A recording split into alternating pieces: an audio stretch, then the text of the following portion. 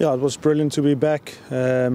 No, it wasn't ideal that we couldn't play the Bath game, but the club turned the fact that we couldn't play into a massive positive. Great to have a few thousand supporters back, and actually very emotional for everybody when we ran out onto the pitch and hearing Munster and stand up and fight, and very grateful for the fans to be back. And then from a performance point of the field, obviously we played a training game against each other.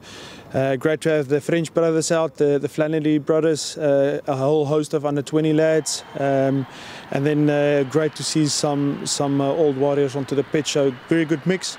Obviously only the start of the season, but a very positive day for Munster Rugby.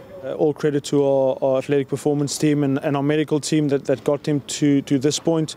We've had some really competitive training, and credit to Bath that told us already about 10 days ago that the game wouldn't take place. So, like we said earlier, turn it in a real competitive game. It's never ideal to play yourself, but from a squad perspective, we had a bit of crack on Monday in terms of choosing the change rooms for red and grey, and everybody bought into it, and like I said, a real positive day. Rowan was very, very sharp in the first half. He only played the first 30 minutes, so really glad for him. He's a real bunch of energy, and look, he's here to improve, and yeah, great to have Zeebs back, and some lovely moments of that first try of them all there. He's just a class rugby player, and great to have him as part of the squad. Some class rugby, obviously the conditions help at Thomond Park today.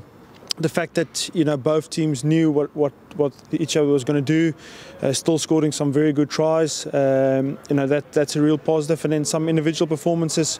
I thought somebody like Liam Coombs at 13 played really well. Somebody like Jack Daly, and then a lot of guys that came from kind of nowhere. John Ford starting on the blind side, I thought did pretty well. And look, it's a real squad effort. There's about 20 to 25 guys that didn't even play today, so we're building some good depth, but look, good training exercise, great occasion on the day, and great to have the season started now, and big step up in intensity next week against Exeter.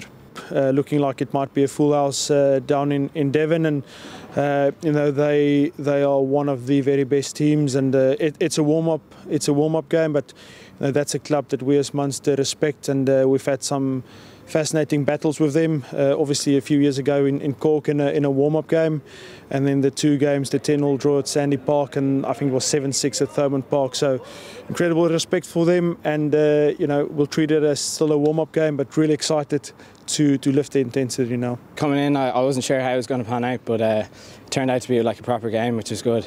I think the crowd definitely made a difference. The intensity was up a bit, and lads were really up for it after a bit of a long pre-season, training hard and everything. So yeah, it's good to get a good blowout, the structured game, and then like playing the GUA sort of style. So it's good to get that going. Summer rugby, I suppose, it was good crack. Yourself and Jake seem to work really well together. Yeah, well, we've trained together all week. Like, they obviously to practice for the game, they put us together. So yeah, work pretty well with him. He's good communicator, so it's easy to play with him. Over to Exeter then next week, so another chance hopefully for yourself to put a stake on that 9 jersey. Yeah, exactly. Yeah, hopefully. Well, yeah, I have to get picked first, but then yeah, I'd love to play it. Full house over there, I'm pretty sure. So yeah, full strength Exeter team would be a good challenge.